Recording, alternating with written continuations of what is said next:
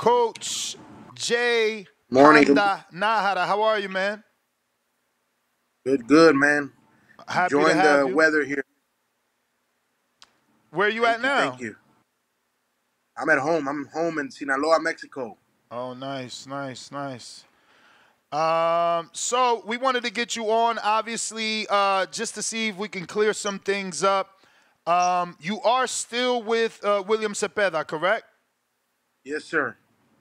And there seems to be some confusion. Shakur is saying online that Zepeda wanted the fight pushed back, but we seen you do an interview that went viral where you said you were already negotiating with Shakur's team. You received a call from Turkey Al-Sheikh, and you explained to Al-Sheikh that y'all wanted the fight, but you wouldn't be available till November. Now we hear that William is coming back in November. So was it that Shakur didn't want to wait to fight you guys till November, or you guys wanted a tune-up before you fight Shakur? What's the true situation? No, we don't want no tune-up. We were just William just had his baby. William's baby was just born yesterday, so we knew that that was coming. So that's why we asked for November, and just like we're fighting in November, it's not about a tune-up fight. It's not about nothing. At the end of the day, we just didn't know even know why. All of a sudden he was fighting a different fighter, which he has, the he can do so. He's the champ. That's what he chose. But yeah, we were willing to fight in November. So as far as you're concerned, you were available, but he chose to take this fight with Cordina for a lot of money is being reported. And the fight with you guys is allegedly scheduled for February if everyone gets past their fights. Yeah, I mean that's what we heard. That's what was told to us. But as far as us looking for a tune-up fight, as far as us looking for something in between, no, that's not the issue. The issue was, we just asked for it to be November. William took something that he's never done was take a break, to be with his wife, with his family. His son was born yesterday, the day before yesterday. Sorry, so I mean that's what we were looking for, just to have a fight in November. Now, there's been some potential rumored opponents. I don't know what you can and can't say. I will just say that I would prefer you choose Tevin as he's a southpaw. You guys already have fought 3 southpaws in a row. It seems like you were getting ready for a Shakur or a possible Tank, fight. So why fight George that is a orthodox fighter? It's not George. George already is moving up to 140 pounds. That was his response. He's moving up to 140. He was just in the book. Right now, you're looking at probably a 95% chance that it be Tevin Farmer. Yeah, I think that's a great fight because, again, Tevin may not have the power of Tank, but he's slick. He's still a slick black fighter. He's very educated in there, and it can give Zepeda the look to prepare him for both Tank and Shakur. Is that how you're looking at it, or you're just taking what's available? Look, this was offered to us by the promoter. This was offered us. These were the names given to us that I guess that they're willing to take to Saudi. So I mean, it was Cambosos. At first, I liked Cambosos just because of what he accomplished, and that he's fought everybody, and that his losses, are to big names. But Tevin Farmer is a good fighter. They offered another name out there. Um, I don't know. I didn't really like it. He's not a southpaw. He's not. I didn't really like it. So myself and my team, we agreed on Tevin Farmer. So we're just waiting for confirmation. But that's why I can tell you it's probably a 95% chance that it's him. We should hear back on Saturday, and it's Thursday today. Now, obviously, you can't give away game plan and strategy, but why is William the guy to upset Shakur? I mean, it's just Williams not gonna be bullied. Williams not gonna fall into game plans. William has one plan, and that's just to go to fight. He's gonna come and give you a fight. So I mean, Shakur's not coming off the best performances off his career. Something that I don't that I don't focus on because I know that style makes fights. William is a fighter that's gonna come fight Shakur, that's gonna come and you know it sounds horrible, but William is willing to take a punch, to give six. You know what I'm saying? So William is just a fighter that is just gonna try to outwork you. That's gonna try, you know, to bully you. He's a fighter that touches the body. I don't think Shakur's ever fought a fighter like William Zepeda, and I don't think William Zepeda's ever fought a fighter like Shakur Stevenson. So I think this is probably the best fight for both. But I know the mentality of William Zepeda, and that's just to win by all means. We got a couple questions here from the people before we let you go. First one is coming from Oscar from California. He says, there are rumors that Morataya was on the table for a fight with Zepeda instead of Farmer or Cambosis. Thanks for coming on the show, and keep up the great work with the stable you are building in Sinaloa. Future looks bright. That's true, absolutely true. I as a trainer rejected that offer with Murutaya, and I'll tell you why I rejected that offer. Nothing against them. I just think we've worked so hard to get here. We've paid our dues. To be here. We've worked really really hard. To become number one in all the things. So I want something that's gonna bring a name to us. Something that's gonna favor us. Murutaya is a tough fighter. He's a hard fighter. Like I said, there's nothing against him. I just think, as far as for us, we've paid our dues. We've done everything that we've had to do. He's not coming off the best performance off his career with Tevin Farmer. So why not give Tevin Farmer the opportunity? I mean, I just prefer Farmer because he's a southpaw. How much does that matter to you? It matters a whole lot. I like his style. I like that he's, like you said, he's an African American fighter who's going to be slick, who's gonna make us. It's a similar style. I mean, not the exact same style as a Tank or a Shakur Stevenson, but like you said, he's a fighter that moves. He's a fighter that's going to make us work to our next goal, which is Shakur Stevenson. Absolutely. Next one here is from Huang in Houston. Are there any up-and-coming, unnoticed fighters you see had potential and would like you to coach if you had your pick? So I guess he meant is any up-and-coming fighters you might have seen that you would like to coach if you had your pick. I'm just a little different, man. I'm not a type of coach that's looking for fighters to coach. I'm not a fighter, that oh, I would like to train. I'm blessed, man, that I get called. I'm blessed that people look for me. But there's a lot of talent out there right now. There's a lot of fighters out there, that that that have so much future, that have so much potential. World champion material fighters. We have some here at our gym. We got kids. We got a kid fighting tomorrow, Misael Aldana, who's a tough fighter, has a very tough fight, because we know that a lot of fights here in Mexico sometimes are tougher than even world title fights, before they even get there. Um, so he has a tough fight tomorrow on ESPN Knockout as a co-main event. He's a fighter that's been with me since he started. He's a great fighter. I mean, we have Celix Castro, who's unnoticed yet, but he's just a great fighter. We got a lot of fighters out there, but I mean, as far as me looking, I would want to train this guy. I want to train that guy. I don't. That's just not my style. Next one here is from Years of Lurking from Tampa. What up, Panda? You always down to earth. With that said, I'm here to ask the tough questions as usual. Whatever happened between you and Matias? One loss, people split? That's crazy. No, that has nothing to do. This was something that was discussed before even a loss, or even that Subriel Matias wants to move his camp to Puerto Rico. I'm not willing to go there because I have my camp built here. I have 16 years of camps built here. I got my team here. So that was just something that I had to look into, and I decided that I didn't. That's not what I wanted to do. I didn't want to do camp in Puerto Rico, but me and Subriel are still great friends.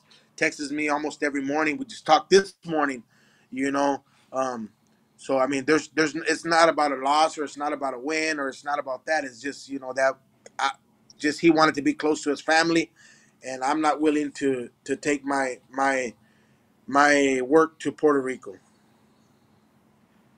We got James Benitez. He says, has any fighter in your stable ever told you they had a dream to fight in Wembley Stadium in the UK, or do they dream of fighting in Las Vegas and New York City?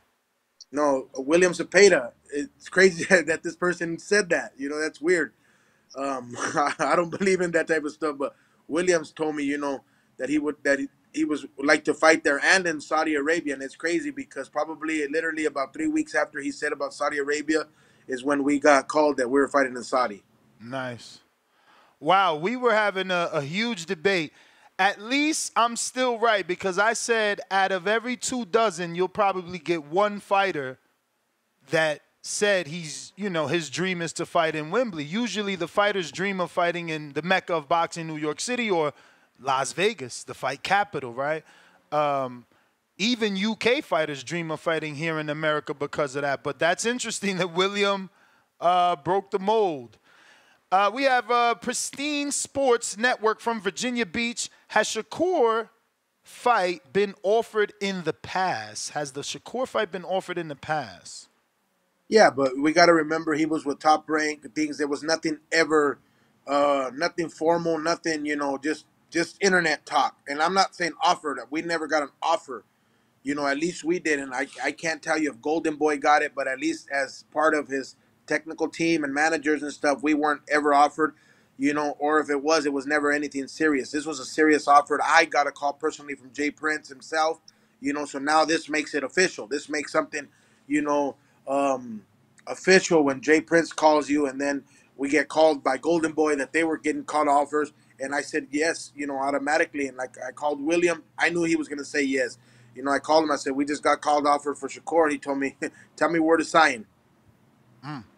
Speaking of offers, did William ever receive an offer for Tank? Because Tank still hasn't announced an opponent. William's #1 in the WBA. No, not for Tank. We've never been offered anything for Tank. And they never even called you to see, because obviously Shakur made it public knowledge that Tank's team contacted him and said, would he be available for a fight, but then never called him back.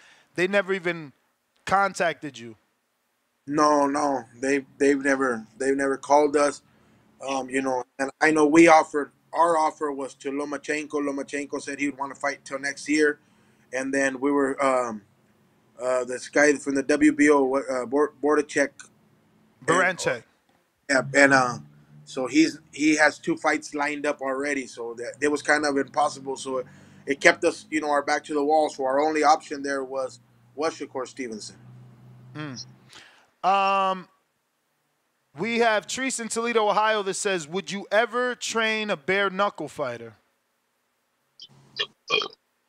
Not something I ever thought about. I mean, I just think, man, that's a brutal. It's a brutal sport.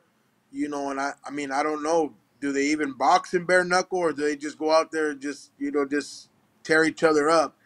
But I mean, it's something that we can look at. I got a call the other day to train some UFC fighter. So we'll see. Ese Morro from PA. Hey, Coach. Being from Sinaloa, what did you think of Rayo Venezuela's win against Pitbull? Appreciate you being on the show. First and foremost, I'm happy. That's a young man that's from here, even though he wasn't raised here, but he's from here. It brought joy. I was there front row, watching the fight. I think his humbleness, got him that victory. He had a great game plan that day, and man, just excited for a fighter like Rayo. Young men who are hungry, and and to see their dream fulfilled. And are you still with Jocasta? Yes, sir. Yocasta will be in camp. She starts on Monday. She's already started in Costa Rica. As we know that Yocasta is a huge superstar in Costa Rica. I mean, it's amazing. What the Costa Rican people do for her and everything. So she's there. Her sister's on a reality dancing show, so she was getting everything situated. She'll be in camp on Monday. in Sinaloa. No, I'm going back. I leave back to camp on Sunday. I'm here. We had fights here in my hometown last week, and then tomorrow. So I'll be home on Sunday. I'll be back. I mean, Home. I'll be back at camp. I already called it home. I've been there 3 years. So Okay, so you're going back to Costa Rica. What part does she stay no, at? It's no, so funny. we're going to Jiquipilco, Mexico, where I do the camps in the high altitude. Oh, okay, okay. Yeah. So It's so funny. I didn't know how popular she was. Me and my wife went to Costa Rica for like part of our honeymoon, and I immediately started asking people. Like as soon as I got in the cab, hey, do you know this girl named Jocasta? You know Hannah Gabriels? Bro, they really know them. The two cab drivers told me that when those girls fight, they shut down the city and everybody gets to go. It's crazy. Because I always ask these type of questions. I remember going to Tuscaloosa and asking about Wilder, like, but the way they reacted for Jocasta, it was pretty amazing, man. They really love her. In the airport, I asked people, and they knew, like the workers, they knew her. Everyone knows her. It's like a household name. It's crazy. you know, it's unbelievable. You know, the first time that I ever went to Costa Rica, Yocasta was there as a commentator before I even trained her. Before she didn't even fight, you know, just to see how people, and I was like, wow, this is amazing. And then, you know, second time I went, you know, was with Yocasta. It's just crazy. I mean, I put on a Yocasta shirt when I go through customs, and they don't even check me. You know, they I got to try that then. know, honestly, they know, and you know, coach, and you know, it's crazy. Her last fight, you know, there was a total of 19,000 people, a full out stadium, you know, soccer stadium. That's crazy. You know, that's crazy, and good for women's boxing. You know, good for Yocasta, good for that. But it's just amazing. It's mind blowing to see how much love and respect she has in Costa Rica. Yeah, man. It is. It is very, very impressive. Let me see. I think that might be everything, Coach. Refreshing here from the people. Make sure nothing snuck in. But can you give out your social media for those that don't know how to follow you? Yeah, I just use Instagram, which is Panda Boxing MGMT for Panda Boxing Management. It's what I use the most. You know, my Facebook is J Najar. Um, but yeah, you can find me on Panda Boxing Management. Wait, but Najar is Nahara in Spanish, right? Najar, without the A at the end. Oh, Nahar. My Uh, last name, my last name is Lebanese. I don't know which one of my grandpas was out there messing around or what, but or no which. way. But wait, isn't Mauricio part Lebanese? Yeah, so but I don't know which one of my grandmas was out there messing around or one of my grandpas, but but it's Lebanese. It means carpenter in Lebanese. The last one just snuck in 2 minutes ago. DC3 from Houston. Do you think William can adjust to fighting a superior boxer like Shakur Stevenson? Absolutely. Absolutely. And like I always, you know, people always ask me, do you think he's ready? I'll never know until the day we're on that ring, you know? But absolutely. I think William is a special breed. I think his discipline, I think, you know, his hunger. William, you know, has just been, you know, it's forced to fight the way he's fought, you know, but William, if you give him an opportunity, he's a slick boxer. William is not a southpaw. He fights at a southpaw stance, you know. There's a lot of things that William can do that I think you guys haven't seen yet. You know, things you see in the gym, things, you know. But I mean, it's just been beneficial for him to fight that way because of the opponents. Well, Coach, that is all the questions, man. Thank you for jumping on the show, and we appreciate you. Look forward to getting you back on. Thank you guys. Thank you guys. Have a good day. All right. There you have it, ladies and gentlemen. Coach Panda.